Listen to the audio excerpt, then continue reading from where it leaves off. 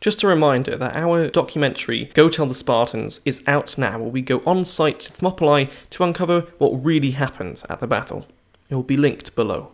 Hi guys, welcome to today's video. We're doing something a little bit different. I was browsing YouTube and a Metatron video came up, and of course I clicked on it because I'm a massive fan of the Metatron's channel, and it's another one of his series where he's watching Lex Friedman's podcast where he's interviewing Dr. Aldrete. I'm sorry if I pronounce his name wrong, and specifically the section I want to focus on is where he starts talking about the Linothorax, or the tube and yoke, which we'll sort of talk about here. So for those of you that don't know me, my name's Adam. I'm an ancient Greek reenactor and history enthusiast, and I sort of wanted to add another sort of opinion onto this, because there's a few things that he said that I very much disagree with. This isn't an attack on Metatron at all, or Lex Friedman, or Dr. Aldrete as well. It's just I want to add sort of another opinion here, which I think he's sort of significantly, in elements he sort of significantly got wrong. First, I'd like to touch up on what is a Linothorax. The word Linothorax is a modern name, okay? It does not survive. We don't know what it was called in the ancient period. It is a modern sort of construction name, which the name would sort of imply it was a linen construction. We know from literary sources of both linen and leather, with actually leather occasionally being called a spolas as well. So we do have very much two constructions. We have three main construction theories in the linen realm, that being kind of four. Layered linen, so glued layered linen, which is what Dr. Aldrete tested, which more and more in the academic and reenactment community is being disregarded as likely not a construction method. Then there is unglued layered linen, which is getting more and more prevalent in the sort of reenactment academic community. There is quilted linen, and there is weaved linen as well. Now, archaeologically, we do have a few sort of parts of surviving ones. One of them is Philip of Macedon's, which is actually entirely metallic. Another one has been partly recreated, but it was leather adorned in scales. So the name Linothorax is a little bit misleading, and you may have noticed that I call it a tube and yoke. Well, there's a reason for that. This style of armour is made up of a tube and the yokes being the shoulders. And again, we don't really know how this armour was made. We know that there's multiple different construction methods, so this was basically a blueprint that you could put other materials to, likely predominantly organic, although again we have one surviving metal one, which was likely coated in a fabric. You can basically use this blueprint to create multiple different types of armour. Linothorax implies that it's linen, but again, we know that there was linen and leather, and there's even possibly other construction methods as well. I myself have worn both of these styles of armour. I know many who have made their own tube and yokes. Mine was made by Ashley Holt, who has sadly very recently passed away in a glued linen construction. We have others that have made them from leather, others that have made them from quilted linen, some have made them from layered linen. For instance, John, who's a member of our group, has just recently finished his, I believe it's 20 layers, I'm not entirely sure, I can't quite remember, 20 layers unglued linen. And I'd also like to just say that we have practically tested a bronze cuirass. I'll leave the link to the video in the description. Alright, well, it went in about just enough to poke out the metal a little bit, so it did catch. And multiple different tube and yoke construction methods, from glued linen to leather and linen to layered linen. Now look at that. Wow, that's a lot less penetration. So without the leather core but more layers of linen, did not penetrate at all. So the non-hardened linen, the soft linen, granted more layers than before, seems to be the best way to go. The only one which actually managed to completely stop a spear blow was the layered linen, interestingly enough, unglued.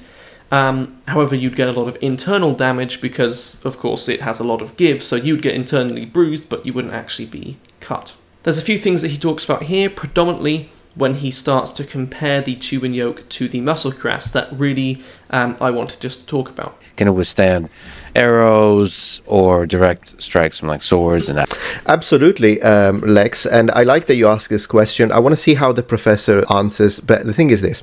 Imagine it this way. take one of those phone books, right? If you take a single page, you can go through it with anything, really, probably with this straw. But if you try and take this straw, in fact, even a kitchen knife, when the phone book is closed and you try and go through it, then you'll notice that when you layer many weak things together, eventually, once you pass a sort of, we could call it a critical mass number of layers, then yes, will start to provide, will become very difficult to penetrate. So I think that, you know, ancient people were very proficient. They knew what they were doing, particularly when, you know, the life of your soldiers and warriors is dependent on this. So if an academic like Professor Aldrete, in a situation where this is just done for a fun and interesting experiment from an anthropological and archaeological standpoint, is putting so much test into something that they're not wearing, apart from a student, they're not going to wear for combat, or that it's not supposed to actually save their lives, imagine how much more the ancient Greeks would have been very thorough in actually finding the correct number of layers that is not too much, so that... I'd just like to say, I think this analogy of paper in a phone book is absolutely great. It shows you the effects of layering weak materials can make it incredibly strong. And again, this is very correct. They would have got down to probably quite a defined sort of realm of different constructions. And again, I'd just like to emphasize, in fact, we know that it wasn't just one way to create this style of armor. It was basically more of a blueprint that you could create multiple different styles of armor with. Bottom line is a 1 centimeter thick linothorax. So laminated or even sewn, it doesn't have to be laminated, layer of linen is about as good protection as 2 millimeters of bronze. This is the first thing that he says, which frankly is just outrageously wrong. And I don't like to say it like that, but it just is. So I don't think he's ever tested a bronze cuirass. He says 2 millimeters. Most cuirasses archaeologically were not 2 millimeters, they're around the 1 to 1.5 millimeter range. My own cuirass is about 1 to 1.5 millimeters, depending on where it is, front and back. And the section that we tested was made by my friend Andrew, the organizer of our group, who made his own bronze cuirass, and it was sort of a section of that same design. We hit this with so many attacks, full-powered spear stabs in some instances, and they either didn't go through or they went through less than a millimeter, which wouldn't have even really been enough to reach you on the other side. That's just to demonstrate how incredibly strong the bronze style of armor was. Something else that's very important to mention, which I think I'll sort of touch up on more later, most of the time you would not be getting full-powered spear thrusts into you. Would not happen. So this thing was protecting you and even stopping, in some instances, full-powered spear blows, which likely you weren't really facing to begin with. Compare that to the linothorax tests that we've done, about 1/4 inch to 1/2 inch thick leather with layered linen on top. Spear goes through incredibly easily. Glued linen, spear also went through decently easily. Interestingly enough, the design that actually stopped the spear going through was, I believe it was 18 layers of layered unglued linen. So I would disagree with him there. From all the tests that we have done, again, of multiple different tube and yoke construction methods to sections of bronze cuirasses, the bronze cuirass held up significantly better. Which was the thickest comparable body armor of bronze at the time. And we're talking 4th century, 5th century BC here. So classical and Hellenistic Greece. And that would have protected you from, let's say, random arrow strikes on the battlefield. So you could have gotten hit by arrows and they simply wouldn't have gone through. So this is something I think that's important that he mentions here, is, of course, armor isn't just there to defend you from full frontal attacks. It's there to protect you from all sorts of battlefield. There's splintering arrowheads, there's spear shafts breaking, there's sling stones bouncing off of shields, there's rocks being thrown at you. So it's not just there to protect you against bladed weapons, it's there to protect you from all sorts of stuff. And even if an armor doesn't stop a bladed weapon from getting to you, you're way better off having it than not, as again, it's not just there to protect you from a bladed weapon or a spear stab, it's there to protect you from everything else in the battlefield, which there's a lot going on in the battlefield. So of course, you're better being stabbed with armor than not, even if it goes through, which again, the tube and yoke here seems to be the most standard or most commonly depicted armor that we see in ancient Greek statue and, well, just art in general, which would indicate that it was the armor available to the most common soldier. When we talk about hoplites, of course, they're a citizen militia force, so they would have to afford all their own equipment. And interestingly enough, we see far less with the bronze cuirass, likely because it was far more expensive. Most of the depictions we see of bronze cuirass show entirely kitted out soldiers, so helmet, cuirass, greaves, and so on. Many of the depictions that we see of a tube and yoke do not show full armor. So it's highly likely and highly reasonable to assume that it was the higher up aristocrats who could afford an entire panoply that were going for the bronze armor, which indicates, again, apart from our practical tests, that it was a better armor than, well, better, is sort of hard to say, the favored armor by those who could afford it.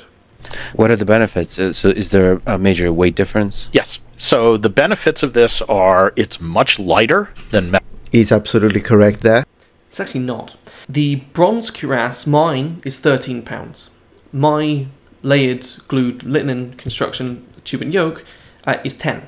It's a £3 difference. Others range even heavier, around 15 pounds of a tube and yoke. That's leather with scales on top. It seems to be the heaviest.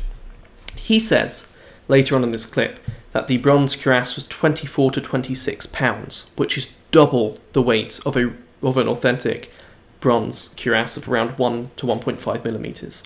So he is dead wrong there. Okay, they're relatively the same weight. So a bronze cuirass very ergonomically sits on your waist and your shoulders. It's very comfortable to wear if it's fitted to you correctly, which this style of armor would have to be.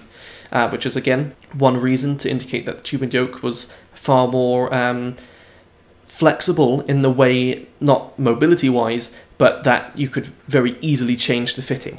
So you could pass a tube and yoke on through generation far easier than you could a bronze cuirass. However, we do see sort of fitting adjustments added quite crudely sometimes to these bronze cuirasses. But I'll let the clip play out here. Metal armor. So the Linothorax is about 11 pounds. So that's about in line with mine. Again, mine was 10, so his was actually slightly heavier. But again, we see some far heavier than that as well, about 5 pounds heavier than that. A bronze cuirass of comparable protection would have been about 24 to 6 pounds. And this is where I think academia struggles. Obviously, he can be very well versed in the sources. He can tell you all sorts of stuff about when armor was used, how it was made. He can't tell you what it's like to wear it. And this is where I think as a living history enthusiast and as a reenactor, I can sort of give you my own sort of take on this.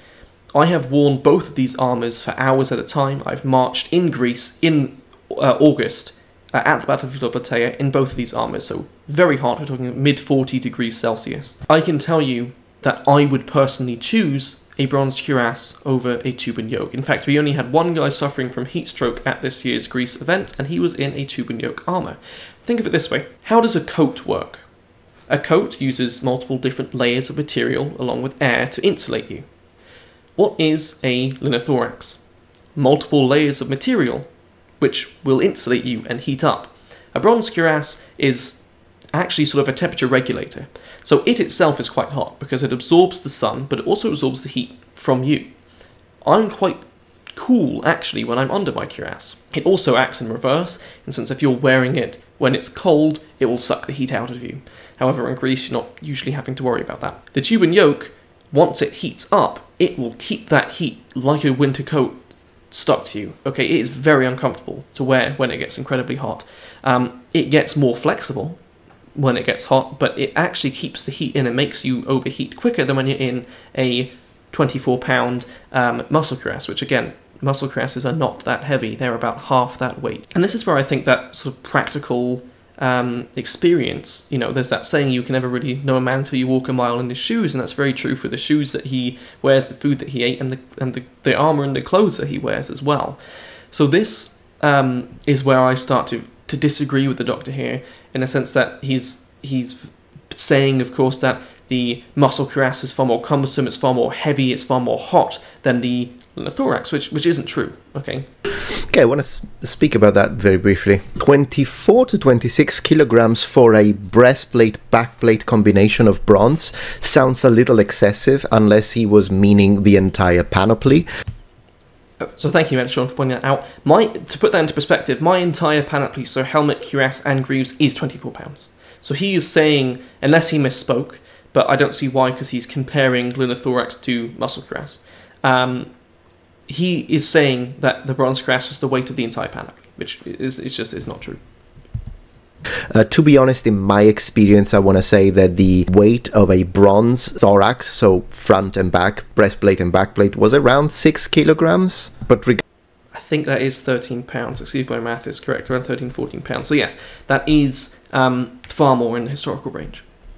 Regardless of that, since I can't really ask him to clarify the statement, I'll just assume that he meant the entire panoply. But regardless of that, his point is still valid, because an average Linothorax, in my experience, would be expected to weigh between 3 to 3.6 kilograms. So we're pretty much talking about half the weight of a comparable bronze type of cuirass.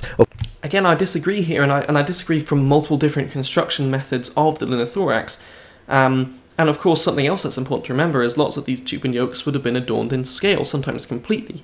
So if you have a 0.5mm thick scale over a 1mm thick leather or linen backing, then you are adding half the weight of a bronze cuirass onto, roughly speaking, a tube and yoke. So through my experience, they typically are roughly the same weight. In fact, the heaviest armors that I've held are of the tube and yoke construction. The heaviest one I've held is leather with bronze scales. Of course, he is talking about a 2mm thick bronze. That is kind of an example that touches the thickest sphere end, yes, if you will. You can find bronze that was a little thinner than that and still provided excellent protection, of course. But yeah, in general, absolutely, as one would think, a Linothorax would be much lighter than a bronze counterpart. I think that's the issue, as one would think, and the doctor here is talking, and again, I can't prove this, but I'm assuming he hasn't worn or tested a bronze cuirass, so he is talking as one would think. I also thought that until I got my bronze cuirass. I know others in our group have also thought that until they've worn a bronze cuirass. So that is a misconception, and it isn't correct. And again, it's very difficult for us to say necessarily, because we don't know how the tube and yoke was constructed, or how some of them were constructed. We have a pretty solid idea, but they varied a lot. They probably varied more so than the bronze cuirasses in weight, which is represented in the reenactment world. And people say, well, reenactment has errors. Of course it does, so does academia. But what we're doing with reenactment is trying to, or as authentically as we can, recreate from the past, using the sources that we can, these pieces of armor. And out of all of the various methods that are commonly believed to have been the case for these tube and yokes, they aren't as protective as the bronze cuirass. Some of them are lighter, given I'm not saying that the tube and yoke is heavier than the bronze cuirass. I'm not trying to swing the pendulum the other way. Some of them are heavier than the bronze cuirass. Some of them are lighter. Some of them likely offer the same protection, the ones being coated in scale, which are typically the ones that are heavier. Some of them don't, which are the ones that are lighter. In the realm of armor. It's cooler. I mean, the Mediterranean's a hot place with the hot sun. Again, not true. So I don't think he's worn either a muscle cuirass or a Linothorax in the Mediterranean. Again, I'd just like to say 44 degrees, we have worn this armor in Plataea for a week straight in Greece this summer. The bronze cuirass is a temperature regulator. The tube and yoke is an insulator. It will make you hotter. It just will. And again, that's something that you think of, oh, well, linen's a cool material, that's why we wear linen shirts. Try wearing 20 linen shirts and tell me that that's not hot. That's what you're wearing when you're wearing a Linothorax. Even today, a linen shirt is something you wear when you want to be cool. So it's okay, it's interesting. We talked about that. Again, doctor, wear 20 linen shirts and tell me that that's cool. That's what you're talking about when you're talking about Linothorax, is 20 shirts. It's much lighter. That gives your troops greater endurance on the battlefield. They can run farther, fight longer. I don't know about the perspiration, though, of many layers of linen. Yeah, a linen shirt is definitely very nice to wear. We do a lot. In my family, for example, in Sicily, my dad likes linen shirts a lot. But then again, I'm not sure about the perspiration qualities of linen when it's like 16 layers. Okay, exactly. So thank you, Metatron. Again, it gets hot, okay, and speaking from experience, it gets hot. I was hotter wearing the tube and yoke than I was in the muscle cuirass, and one of the guys that suffered from heat stroke, the only guy that suffered from heat stroke, was in a layered linen cuirass. or laid linen linothorax? It's cheaper. You don't need a blacksmith who's a specialist to make it. I agree with him. That is very valid, which is probably one of the reasons why we see many of these citizen militias using the tube and yoke. The aristocrats were the ones that were buying the cuirasses because they were more expensive, but also likely a better armor, again, as demonstrated through the artistic record and through practical testing.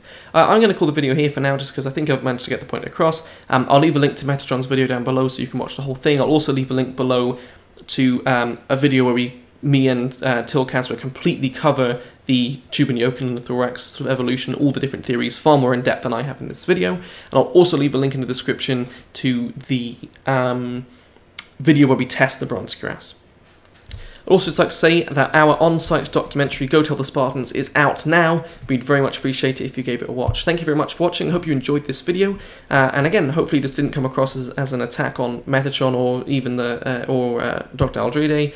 It was just adding another opinion, which I think that they sort of, that the Doctor missed out on. So thank you very much for watching, and I'll hopefully see you in the next one.